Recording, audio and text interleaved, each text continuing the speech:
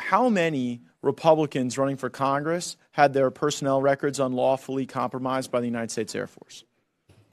Thank you for that question. So we did have a PII breach, 11 individuals overall. Their data was released. Well, you say breach. When I hear breach, what I hear is that like someone hacked or broke in or got the information. You gave this information. Yes, we did. No, right. the Air So Force it wasn't a breach, it was an illegal release. It was yes, it was. Right. You're right. We take full responsibility How many? for that.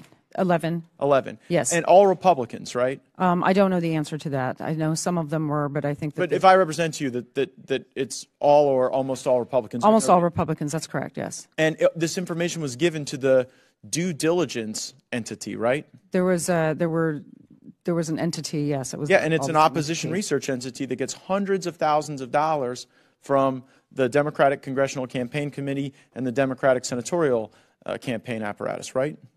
I don't know that much about due diligence, but I know that we released the information inappropriately. Why did you do that? It was an error. We did an investigation as soon as we found out. We notified all of the members in which their data was released.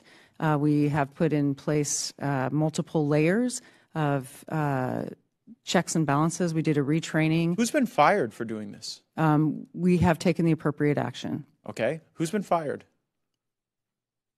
We've taken the appropriate action. It's a fascinating answer, just not to my question. Who's been fired? I can't answer that. Has a single person been fired?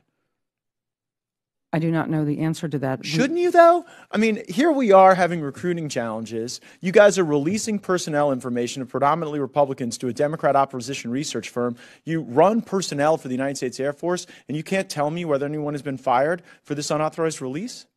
Congressman, I can tell you that we have taken the appropriate action. But you deem it appropriate. But what if we don't? Because we have civilian control of the military. Mm-hmm. And we may have to change our laws to hold people accountable. And pardon me for not trusting your vague reference to the layers that you've put on.